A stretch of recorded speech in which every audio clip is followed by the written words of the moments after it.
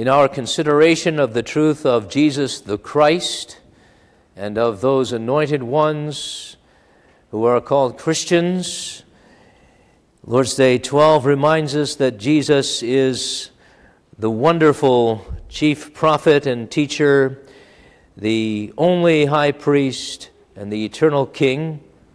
And Lord's Day 12, printed in your bulletin, reminds us that we are members of Christ by faith and partakers of his anointing.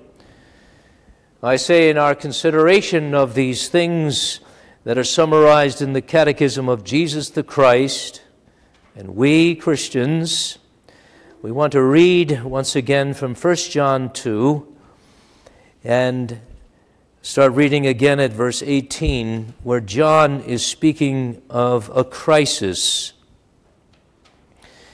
Even in the first century, the Apostle John speaks of the time in which he writes as the last hour. That's a striking and unique statement regarding the urgency of this dispensation. For certainly, literally, it was not the last hour before Jesus came, literally, and nor the last day, but certainly there was a sense of urgency in John's mind, giving him to write this way, and for all of us and all time to remember the urgency of this day. It still is the last hour. It still is the time when Jesus is coming quickly. It still is the time when antichrists are abounding and seeking to undermine the faith of God's people in Jesus the Christ. With that said, let's read 1 John 2:18, little children, it is the last hour. And as you have heard that the Antichrist is coming, even now many Antichrists have come, by which we know that it is the last hour. They went out from us, but they were not of us, for if they had been of us, they would have continued with us. But they went out that they might be made manifest that none of them were of us. But you have an anointing from the Holy One, and you know all things. I have not written to you because you do not know the truth, but because you know it, and that no lie is of the truth. Who is a liar but he who denies that Jesus is the Christ? That's the lie. He is Antichrist, who denies the Father and the Son. Whoever denies the Son does not have the Father either. He who acknowledges the Son has the Father also. Therefore let that abide in you which you heard from the beginning. If what you heard from the beginning abides in you, you also will abide in the Son and in the Father. And this is the promise that he has promised us, eternal life. These things I've written to you concerning those who try to deceive you. But the anointing which you have received from him abides in you, and you do not need that any one teach you, but as the same anointing teaches you concerning all things, and is true, and is not a lie, and just as it has taught you, you will abide in him. And now, little children, abide in him, that when he appears we may have confidence and not be ashamed before him at his coming. If you know that he is righteous, you know that everyone who practices righteousness is born of him. We consider and continue to consider in this second sermon on the subject of the Christ, the fact that Jesus is the Christ. This is the confession of the Christian church, confession of the Reformed Christian church, the Presbyterian Christian church, the ecumenical church of all ages that has not left at least this confession. Jesus is the Christ, the one with the title, the one with the authority to be the Savior from God and the Savior of sinners. There is in this day a crisis of ignorance. There's a global ignoring of Jesus. We like to speak of global warming as the crisis, but the real crisis, the crisis of crises, is a global ignoring of Jesus the Christ. There is as well in this time when we hear that there's an emergency of national scope, even in our nation, something that has to do with immigration and the defense of borders. In this day, the real emergency is ignored and not known at all, and it's an ecclesiastical one, a church emergency, because the church is leading the way in ignorance, is doubly judged for her ignorance and rejection of Jesus, even though and while she confesses that Jesus is the Christ. Ignorance of Jesus is the crisis of our times and of this very hour. That's why John writes, and that's why we would preach from this perspective of 1 John 2, where, when he's speaking of Antichrist and it being the last hour, and of this whole world that's against us, which we are not to love because it lies in wickedness, at that time, he would encourage the little children, the middle-aged ones, and the elderly ones, that we are those who can be assured of one thing, that in the middle of the ignorance, we have an anointing from the Holy One. We are Christians. We have the Holy Spirit, and in the middle of the ignorance, we know all things. There's the tremendous gospel that God gives through John to the people to whom John writes, but also to whom he would preach this morning. We know all things by the anointing of the Holy Spirit. We are kept by the power of God and the presence of the Holy Spirit in the life and fellowship of God. These things, John wrote, these things I now preach, that we may be assured of them and encouraged in them and abide in these things of the Christ and of our being Christians. So once again we consider the Holy One and his anointed ones. Want to revisit briefly the point of Christ being coming and it being a crisis everywhere he went. Want to focus this morning on the fact that we are Christians among the doubly ignorant in the church world, but then want to issue a calling that we go forth as prophets and priests and kings, and it doesn't matter how old you are, we go forth into this world as representatives and dignitaries of the Christ whom we love and represent. As we saw last night, Jesus was all about speaking of himself as the Christ and identifying himself that way, even though at times he would hide that identity of himself so that people would not get all in a dither and seek to make him king in a bad way. But little by little, he revealed to people that he was the Christ when he came on the earth. That is, he revealed to them that he was the anointed one of God, the one with the Holy Spirit of whom the Old Testament spoke, who was the Messiah, the Mashiach, the anointed with oil one, represented in the Old Testament by the pouring of oil upon office bearers in the congregation of Israel. Jesus was that one, par excellence, the prophet of prophets, the priest of priests, the king of kings, the one who would really be the Savior of Israel and the representative of God in Israel. Remember what we saw last time.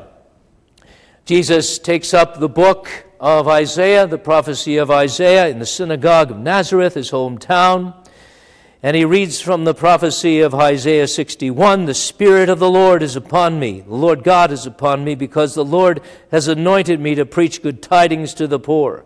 He sent me to heal the brokenhearted, to proclaim liberty to the captives and the opening of prison to those who are bound, to proclaim the acceptable year of the Lord and the day of vengeance of our God, to comfort all that mourn, to console those who mourn in Zion," and so on. And Jesus, when he picks up that book and reads that book, and then when he sits down, you remember what happened. He began to speak to them. He began to speak to them, Luke 4 tells us, of these things being fulfilled. But it seems as if he was stopped, he was cut short in the beginning of his exposition of how he fulfilled Isaiah 61 by the rumblings and rustlings of the crowd in the synagogue. They were not liking that Jesus would say that he is the one who is the Messiah. They couldn't get it. They were ignorant. That was their problem. And so they say, is this not Jesus, the son of Joseph? Is he not just that son? And we all know, don't we, that he was that there was something shady and nefarious about Joseph and Mary's relationship. Jesus is an illegitimate child. How could he be the one who fulfills Isaiah? How could he be the Holy One, the Anointed One, the Savior? And we knew him as a toddler. We knew him as a boy, just one of us, and we took him on our knee, and he was a center of attention as someone who was just a little kid, and so on. And they couldn't get the fact that he was speaking of something transcendent, something higher than them, something higher than their experience and more lasting and compelling than blood. Jesus is the one born of the Spirit, the one of God, the Savior. Well, Jesus, of course, speaks in judgment to these people. And a brother reminded me of this, and looking at Luke 4, I can see more and more that Jesus came to Nazareth to pronounce judgment upon this people that would reject him, and citing the fact that the prophets in the Old Testament went outside of Israel to do their healing because the people didn't know God and didn't want God in their ignorance. And so Jesus closes the book, and the book of salvation is really closed upon Israel at this time. Judgment is come. And as Isaiah says, he proclaims liberty to the captives. He proclaims the acceptable year of the Lord, but also the day of vengeance of our God. So there it is, the crisis of the Savior. He comes and he is the Savior of his own, but he comes and he's not admired. He's not desired, even as the prophet Hosea, was it? Says he should be. He's the desire of all nations, but he's not the desire of Israel. He's one who should be known. They have the law, they have the testaments, they have the covenants, they have the promises. To them pertains even, according to the flesh, the coming of the Christ, but they don't recognize him. He comes to his own, and his own don't receive him. They don't know him. And later on, they'll crucify him. And Jesus in that, of course, will prove that the one they don't know is the one God knows and is set aside, as our catechism reminds us, to be the only Savior, the only Christ, the only one we need, the only spokesman of God, the only one who speaks powerfully and commands salvation when he speaks, the priest who's anointed and who's anointed to die as also the Lamb, the sacrifice of the priest for sin and for sinners, for you and for me. Jesus, the great high priest of our salvation, ever living at the right hand of God. Jesus the King, coming again, John says, and cites the hour because he's looking forward to it. And because he's moved by the Holy Spirit to remind us all that it's the urgency of all the time since Jesus has come. And the Bible depicts that time since Jesus has come as very short. And here's why. Because there's nothing left on the timetable of God himself other than the last coming of Jesus. And so everything is not rushing on, but proceeding apace according to the counsel of God, whereby he's working all things according to his pleasure, so that salvation and the fulfillment of all things, not just the fulfillment of the scripture of Isaiah in the humbled Savior, but the fulfillment of all things in the exaltation of the Savior is coming very, very quickly. Is that how we live? With an urgency that we're not going to eat and drink and be merry, for tomorrow we die, and even that we're not going to eat and drink and be merry, for today we might die. But we're going to do all to the glory of God, for He's coming this very hour. Children, have that perspective. Parents, instill in your children that perspective early on. And the way you do that is living, as well as talking to them about the urgency of being a Christian in this life, to represent the worth of the Savior and the worth of that one event, His coming again, because we know when He came the first time, He died for our sins, and since then He's died. His death was applied to our account by the Holy Spirit. That's my second point. Now we're Christians. Christ came among the ignorant, He was rejected. Now Christ comes, and He doesn't reject us, who would naturally reject Him. Let's not put ourselves above those Jews at the first, who were just flabbergasted by a claim that Jesus would make, that this day, when He comes and reveals Himself, the things of God and prophets are fulfilled. We shouldn't be there ridiculing the Jews. But for the grace of God, we wouldn't know it either. The disciples had a hard time recognizing that Jesus is the Christ and all kinds of earthly conceptions of His kingdom.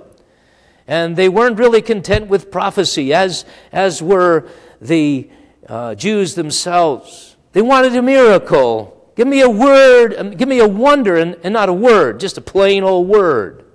Words can't get anything done. Isn't that ironic? Jesus, the Word, comes to get it done, to save sinners. And they say words can't get it done. In word was a deed of Messiah. Because a word in Him is a word indeed, is the very truth of God with us. Be that as it may, Jesus Christ has come, and amidst the crisis of our own willfulness and natural rejection, He comes with grace, and He overwhelms us and causes us to be born again. Now that's the truth that the Catechism brings out, the truth of the Bible, the truth that's astounding and lovely and empowering, the truth of our Christianity. Christianity is about Christ making Christians. Called that the first place in Antioch, wasn't it? And Christians were first called Christians in Antioch. And it seemed a pejorative word, that is, a bad word. Oh, you Christians, like they might have said to Luther. Oh, you Lutherans. Oh, you Calvinists. Oh, you whatever. Anyone who follows somebody is just a follower and not much of an individual thinker and creative and so on. You're just a follower. Well, they might have said that to Jesus. Oh, you Christians. You're hoodwinked by Him. Well, to us it's a badge of honor, isn't it? And ever since it's stuck. Christians. And the remarkable thing about that name is that it identifies us as ones who partake of the anointing, because there's Christ in there, isn't there? Christ, Christians. It means as Jesus is the Christ anointed with oil, that is, with the presence of God and the power of God, so are we anointed with oil. Now John reminds us of this in 1 John 2. He says, in encouraging the saints who are sticking with Him, they're not the ones who left, and not the ones who become Antichrist. He said in verse 20, but you, in distinction from those who left, you have an anointing from the Holy One, and you know all things. And clearly the anointing is the anointing of the Holy Spirit. That's similar to the word that's mentioned here, and it's a reference to the fact of our new birth. When we are born again, we are given the Holy Spirit. Remember, it says that Jesus says to Nicodemus, except a man be born again, he cannot see the kingdom of God. And he goes on to explain how that happens. By the will of God, the grace of God, and the Holy Spirit of God, the Spirit of life. And so we're reminded of this, what we have as Christians in 2 Corinthians 1:21. Now he who establishes us with you in Christ and has anointed us is God. How has he anointed us? 2 Corinthians 1:22, who also has sealed us and given us the Spirit in our hearts as a guarantee. Now, this is an amazing gift. Let it not be lost upon us. This is what we have if we be Christians. This is what we need, this anointing, if we would ever be Christians. A man and a woman and a boy and a girl must be born again to see the kingdom, to understand the things of the Christ, to be Christian in heart and all over the place. Because that's the idea of anointing, you know. It's like oil that permeates everything, comes and flows down the beard of Aaron, goes to the hands and goes to the elbows and goes to the knees and to the feet and even inside. It's something that infiltrates, and someone who infiltrates the very being of a person, so that a person comes, as Paul says, becomes a new creature by this anointing. And it's all because, you see, the anointing of the Holy Spirit is the presence of God now with us in Jesus Christ. Jesus Christ goes away, he says, but fear not, when the Holy Spirit is come, the Father and I will join him. That's how he describes the wonderful going away and then the wonderful return in the book of John, in the Gospel of John. The going away of Jesus should not depress people, because when Jesus is exalted to the right hand of God, he receives of the Holy Spirit, so that now in the economy of salvation, what Jesus does there on the cross is applied to us here on this earth and in our hearts. And Jesus is in the middle with the Father and with the Spirit, and we are the temple of God. Now, New Testament temple of God. It's striking that the Old Testament tabernacle, is it Exodus 33 or 32? A section speaks of Moses being commanded to anoint the tabernacle that they made, the meeting place of God, with oil. To make the oil, get it ready, and sprinkle the tabernacle and everything in it. All the utensils and altar of incense and all that. Well, that's what's happened to us. When John says to encourage the people, you have an anointing. You have an anointing. He's speaking of the fact that we're the tabernacle.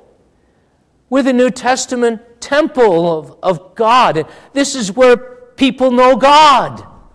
And they come to meet with him in the tabernacle. When you wake up in the morning in your conscience, there's God there, and the light is on there, and the worship of God continues there. Now in the name of Jesus. Now in a spiritual way. No earthly temple, earthly tabernacle, but you, earthly beings, indwelt by God to be his tabernacle, temple, the place where God dwells. This is beautiful. This is the blessing that we have. And John is one who uses the metaphors of describing the blessings of the presence of God in three ways.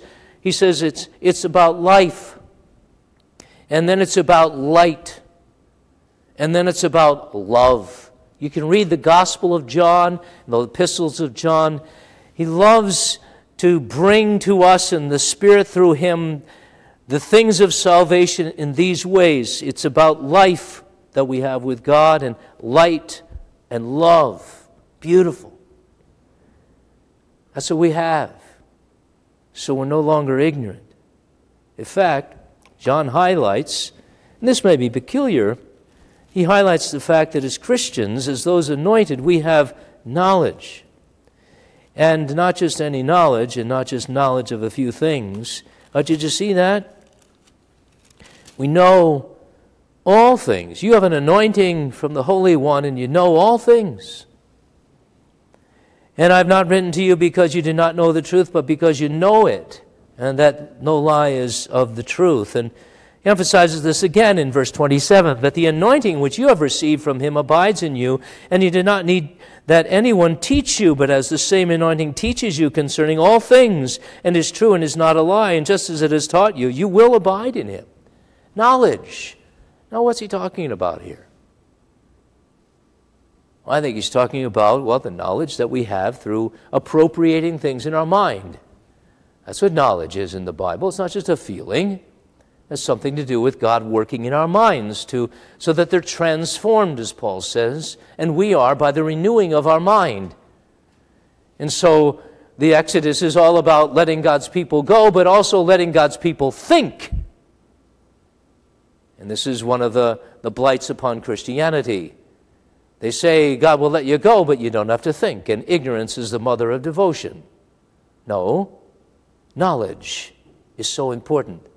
And the ministry of the church is a teaching and preaching ministry, and we catechize and we raise our children in the fear and in the knowledge of God. And so this is knowledge, and it's something more, of course, than just head knowledge of facts. And really the Bible never distinguishes between head and heart knowledge, but it's all of a piece. And it should be. When we're knowing God with our minds, it's knowing which is life and which is love and which is fellowship. This is the beauty of the covenant of grace. God knows us, we know Him. It's beautiful. It's love, it's life, it's light with God. You see, that's why the oil flows down the beard, flows down into our hearts. It's about everything about us. And so it's a whole person that's converted to God, and it's never the same. We know all things. Now, what does that mean? Catechism students, did you know all things in your test? I said you did well. That didn't mean you knew everything. Do we know chemistry? Most of us would say, what's that? Do we know rocket science? Most of us know. We don't know that. What's the reference here? What's the reference here to all things? What's John saying? Is he just over-speaking himself? Is this what Christians do? We know everything. We know it all? Of course not. It couldn't be. Well, look at the text. Definitely, he's speaking of the truth here. I've not written to you because you do not know the truth, but because you know it. So 1 John 2, verse 20 is to be interpreted in light of its context. You know all things. That's what the anointing of the Holy One does, and from the Holy One. And it's about the truth. And the truth, of course, is, the truth of the gospel and so on. But that all things is still a little bit disconcerting, maybe, to some of us. What does that mean? Does that mean we know all the mysteries of the truth?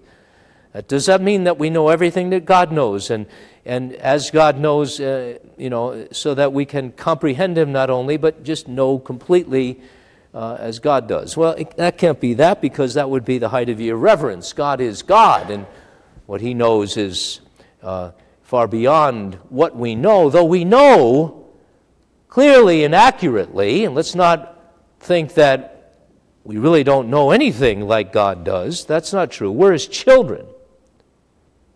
Well, what then is the text speaking? Well, I think it has something to do with this. In 2 Peter 1 and verse 2 and 3, we read this.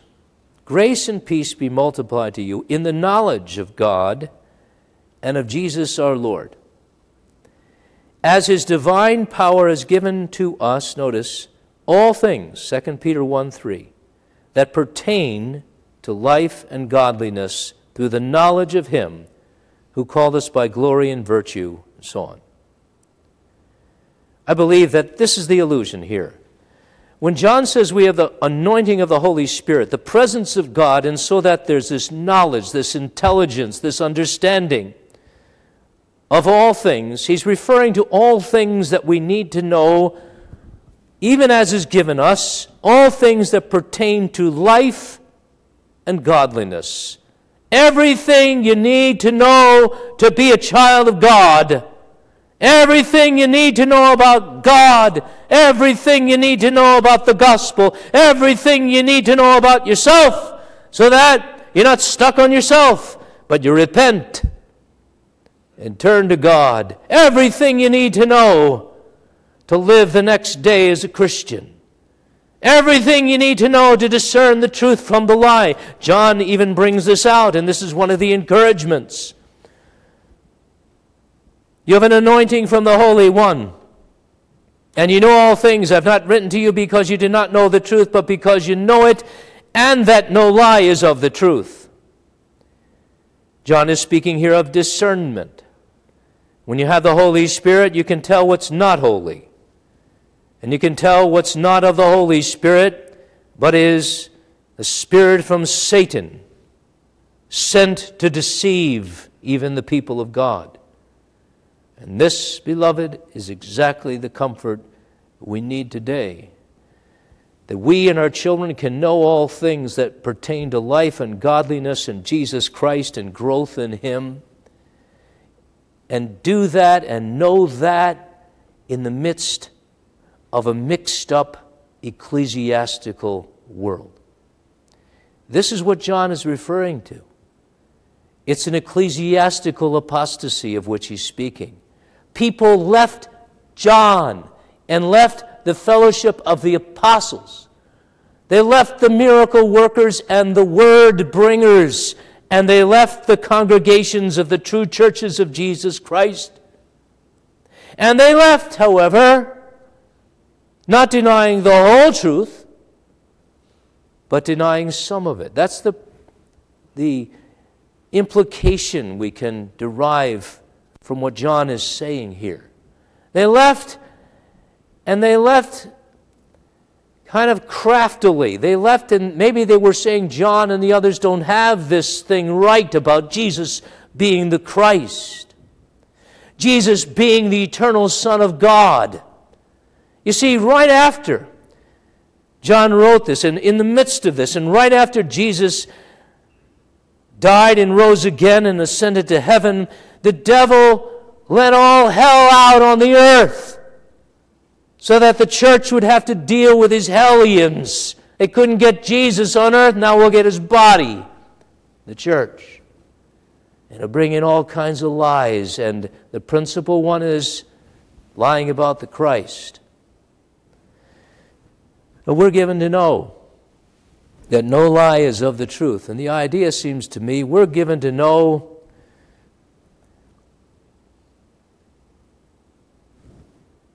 a lie when we hear one. To know a half-truth when we hear one. That's what we're hearing today in the ecclesiastical world. I don't know how much you stick your head out of your own world, how you're involved with other people in different churches and so on, or how much you read and so on. But if you just read the Grand Rapids Press, it's pretty dismal in the religion page and so on. The pastors and elders and fathers too, and all of us who are able to do these things are called to discern the times. And the times, they're messed up, not just politically and whateverly, but ecclesiastically. So it's about half-truths now. Grace. John tells us we know the truth and we know all things that pertain to life and godliness, and that must mean we know grace and we know that salvation is all of grace. That's the truth. The lie is salvation is partly of the will of man. It's not all of grace.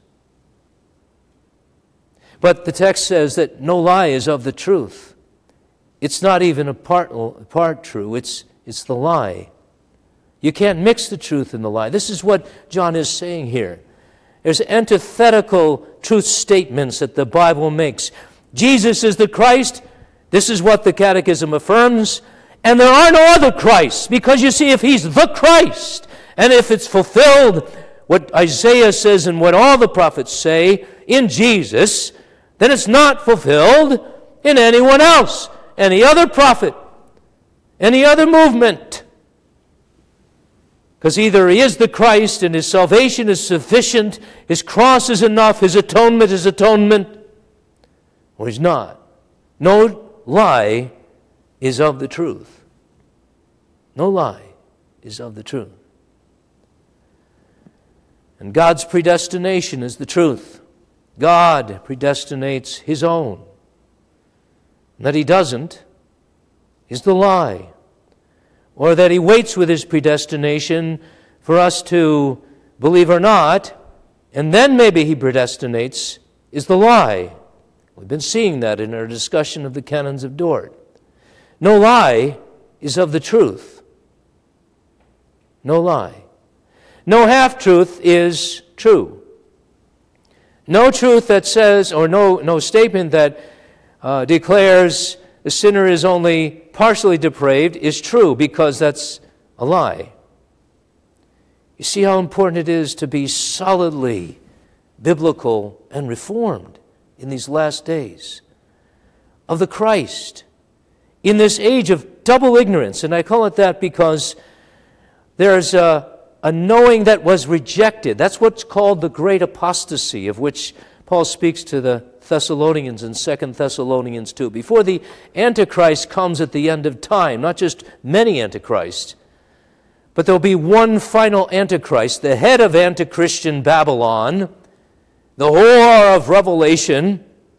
At that time, just before it, there's going to be a great apostasy. That's the falling away from the truth by those who once held to the truth. How does that work? Well, you see it. You've seen it in former denominations, maybe, from which you've been led out.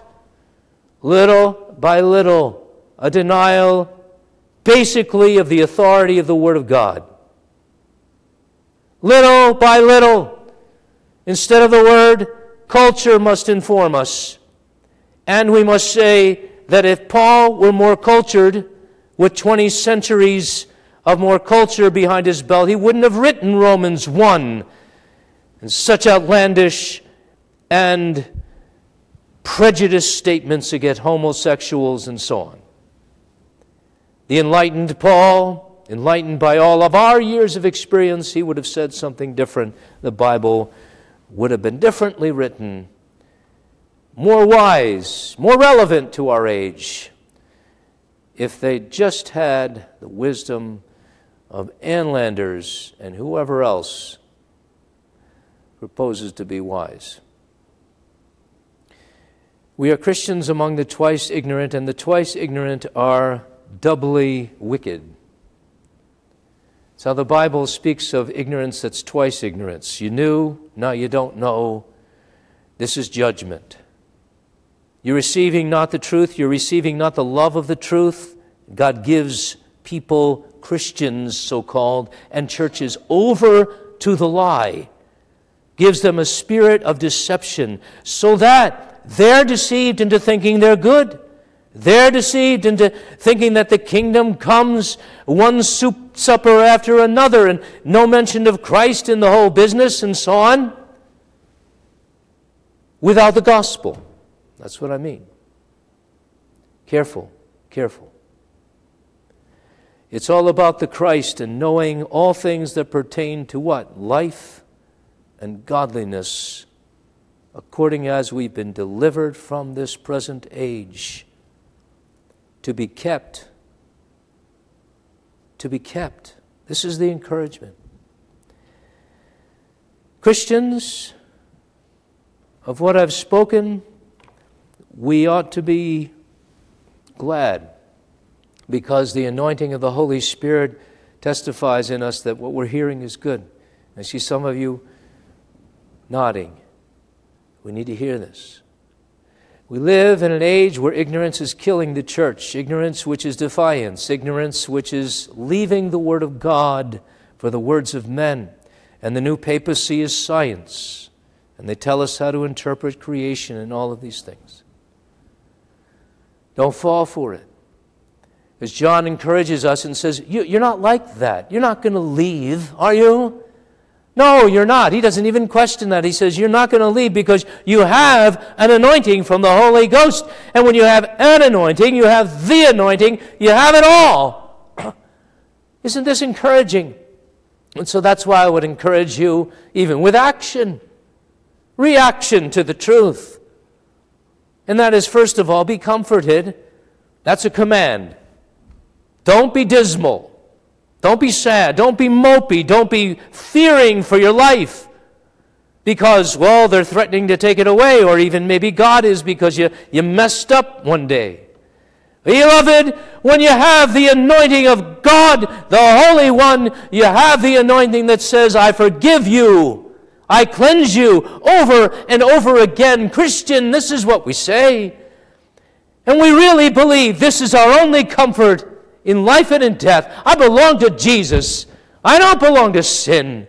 I don't belong to circumstance. I don't belong to a bad household or a good household. Or it's not about blood, except it be about the blood of the Lamb shed for you and for me. That's the Holy Spirit teaching us this wonderful truth. And so be comforted and now be equipped with the truth that you know. All things that pertain to life and godliness for yourself and for all of God's people. For sinners you call them because you're a prophet. To repent and believe. That's the way. That's the truth that you know. That's the thing that pertains to life and godliness, the first thing. If you're denying Him, repent of that and believe in Him. It's the way to salvation. And you know among the people of God what it is, the truth, and so you're going to encourage the people of God. That's a prophet, a spokesman. Around your tables, around your table with whomever God gives you, speak of the things of God. With spirit, with life, and not just by rote. Pray, men and women, lead the congregation of your family in prayer. Lead them in a lively discussion of things eternal and things beyond Trump. Yes, beyond him. Things that are of the King of Kings and President of Presidents and of the wonderful God of our salvation. That's a prophet you must be, a spokesman, and a priest dedicated, and a king ruling first over your own spirit so that you don't give way to ungodly anger and ungodly passions and ungodly this and that. This is the realm of the Spirit. This is conviction, which is so necessary in crisis. When everybody else is leaving the boat, the good ship church, and everybody else is leaving the creeds for a modernized version of what it is to be relevant in this world, when everyone else is leaving the worship of God for something that caters to the felt needs of the teens, stay faithful. Be convicted. You know all things, and you need not that anyone teach you, meaning you are the ones who know all the principles, and you know even when the teachers, because they're also legitimate, according to the Bible, when the teachers bring you something bad or when they bring you something good, and you respond accordingly. God help us. Christians, there is the Christ for such a time as this. Amen. Our Father in heaven, we thank you for Jesus the Christ, our Savior, and that you make us to be His dignitaries and representatives. And we pray to have confidence and to go forth holding the sword of the Word of God and ourselves shielded by the accoutrements of the Spirit. God bless us. Bless this congregation. Bless, we pray, all your people. May they be strong and unashamed of the gospel of Jesus Christ, the unadulterated gospel, the simple truth, the wonderful, profound truths of Jesus Christ, our God with us, in His Spirit, and Jesus coming again. Amen.